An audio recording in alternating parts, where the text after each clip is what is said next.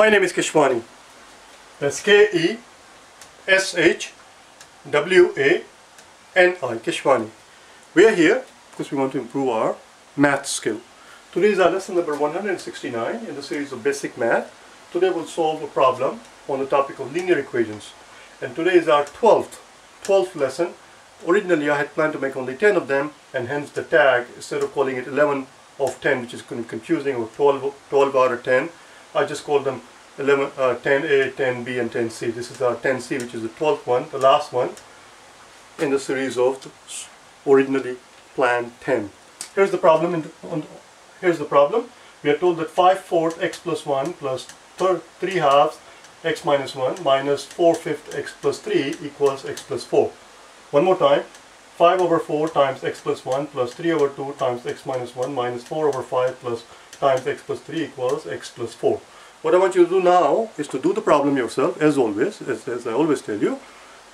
After you have done the problem, then compare your work against the work that you and I will do together in a few seconds' time. I'll give you 5 seconds for you to be able to pause and unpause the video. I will get out of your head, okay? Here we go.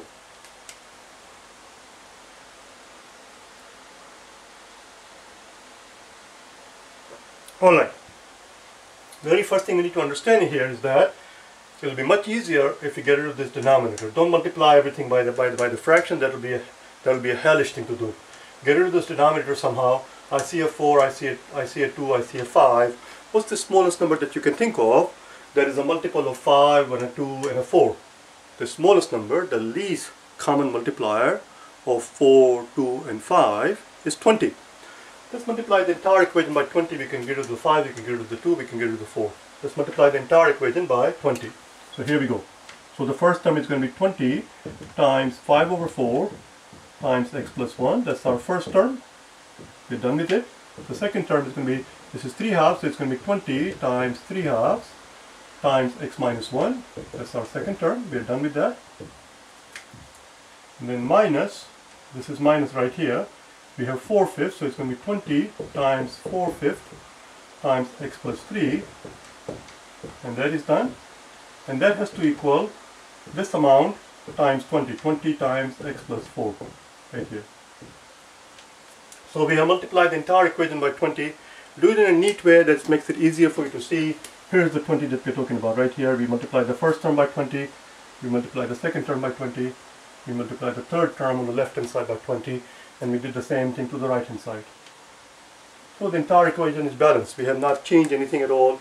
We're simply multiplying both sides of the equation by 20. Now we can get rid of our denominator. We see 20 on the top, we see 4 on the bottom. Let's divide top and bottom by 4. 4 is going to go away, 20 is going to become 5. 5 times 5 is 25, so we end up with 25 x plus 1. We see 20 on the top, we see 2 at the bottom. Let's divide top and bottom by 2. 2 is going to go away, and 20 is going to become 10. 10 times 3 is 30, so we end up with 30 x minus 1 right here. And then we have minus. We see 5 at the bottom, we see 20 on the top. Let's divide top and bottom by 5. 5 is going to go away and 20 becomes 4. 4 times 4 is 16 times x plus 4, x plus 3 rather. And that has to equal what we see on this side, which is 20 times x plus 4. That's it. The rest is simple. The rest is down here. We just have to open the parentheses, collect the like terms, bring the unknown on one side, the known quantity on the other side, and voila, we have our answer. Let's do it. 25 plus x is going to be 25x. 25 plus 1 is simply 25. 30 times x is just 30x. 30 times minus 1 is going to be minus 30. Minus 16 times x is going to be minus 16x. Minus 16 times 3. How much is 16 times 3? 16 times 3. If you were to come up to me and ask me, how much is 16 times 3? My answer, as you know by now, if you've been watching my video, you know what I'm going to say. If you come up to me and ask me what is 16 times 3, my answer will be, how the hell do I know? I know what 15 times 3 is. That I do know. 15 times 3 is 45. If 15 3s are 45, we don't have 15 3s, we have 16 3s. We just have one more 3. So it's 45 plus 3 is 48. And it's with the minus sign on the front. And here we have 20 times x, which is 20x, and 20 times 4 is going to be 80. You just have to pay attention. Make sure you don't end up making some silly mistake. Let's combine the like terms. We can first collect the x. So here we have positive 25x positive 30x, and a negative 30x. Let's combine them together first. Don't worry about the other side yet. Or better yet, let's keep it simple. We see 20x here, and I see a 30x here. We see a 20x here, and we see a 30x here. Let's subtract 20x from both sides. Let's keep our life simple. Let's subtract 20x from here. If we subtract 20x from 30x, 30x minus 20x is 10x, so this becomes 10x. And if we subtract 20x from here, this 20x is going to go away. Voila, that's very simple now. So let's start again. Let's start again. 25, that makes it much easier. 25 plus 10, 25 plus 10 is 35. 35 minus 15, listen carefully. 35 minus 15 would have been 20. It's not 15, it is 16. So it's not going to be 20, it's going to be 19.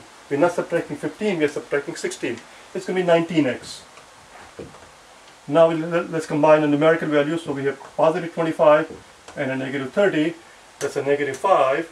Positive 25 and a negative 30. That's negative 5. Negative 5 and a negative 48. Negative 5 and a negative 48. Negative 5 and a negative 48. 48 plus 5 is 50 plus 3, 53. Negative 53. And that has to equal this 80 right here. I hope you're with me. Now let's just add 50 to both sides. 53 rather. It goes away. Let's add 53 and we end up with 3 and 13. Voila. We end up with 19x equals 133. Now, before you worry about anything else, it's always a good idea to look at the simplest scenario first before you make your life too miserable. Simplest scenario here is to assume that the value of the x is some whole number before you go very nilly. If it's whole number, we have to figure out what 133 divided by 19 is. There are no common factors between 133 and 19. Why? How do we know that there are no common factors? In other words, x equals 133 divided by 19, but we cannot reduce it. And how do we know that? Because 19 is a prime number. 19 is a prime number. We simply have to figure out how many 19s in 133. And this is where a little bit thinking comes into it. How many 19s in a 133? Okay, I'm explaining too much here, but for a reason. Instead of 19, had it been 20, we know 20 times 6 is 120. 20 times 6 is 120, this is 133. So obviously it's more than 6. Let's try 7. Let's try 7. So that's one reason to try 7 right away. I'm going to tell you another reason. Second reason why we would try 7, I'm going to show you here. We're trying to figure out how many 19s make 133. Listen carefully. How many 19s make 133? Well, obviously it's not times 1. How do I know it's not times 1? Not because 19 times 1 is 19. That's not what I'm trying to make you understand. What I'm trying to make you understand is something different. It cannot be 19 times 1 or 19 times 11 or 19 times 311 or 19 times 4,311. This amount cannot be 19 times 4,311. Why? Because 9 times 1 is 9. We should have a 9 in the unit digit. Had this been the true. Whatever this number is, unit digit should have been 9. It had been 9 times 1. It's not 19 times 1. It's not 19 times 2 because 19 times 2 would be 18. It should be 8 and in 8. It's not 3. I'm holding your finger. I'm holding your hand out too much because we already established that we should try 7 because 120 times 6 because 20 times 6 is 120. We have 133, which is more than 120. That's one reason we have more than 120. And it's not 20, it's 19. Obviously, it's more than 6. So obviously, it's not 3 because 9 times 3 is 27. It should end in a 7. It's not 4, that will end as 4. It's not 5. 9 times 5 will end in 5 here. It's not 6. It's not 6. How do we know it's not 6? Because 9 6 are 54. It should end in a 4. It has to be 7. It has to be 7. Why? Because 9 sevens are 63. And how do I know that 9 sevens are 63? Don't look at it as 9 7. Don't count by 9s, count by 7. 7 9s. How much are 7 9s? 7 9s are 63. How do we know 7 9s are 63? I'm making a very big fuss about a very small thing in the event that you have trouble understanding, remembering these things, because sometimes I do. How do I know that 7 9s are 63? Because I know if I have 7 10s or 10 sevens. If I have 10 sevens, it's 70.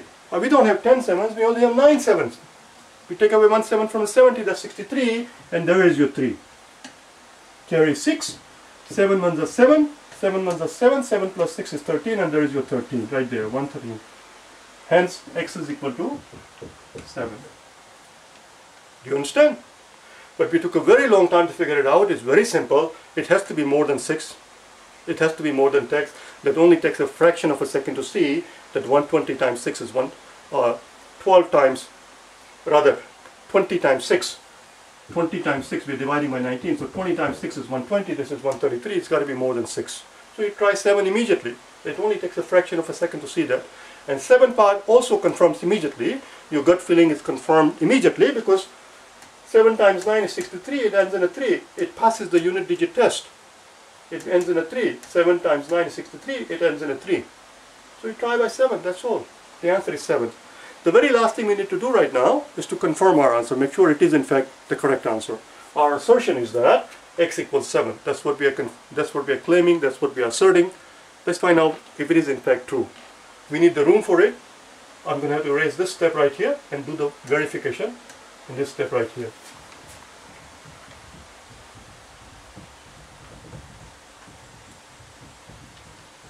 Let's do it together, shall we?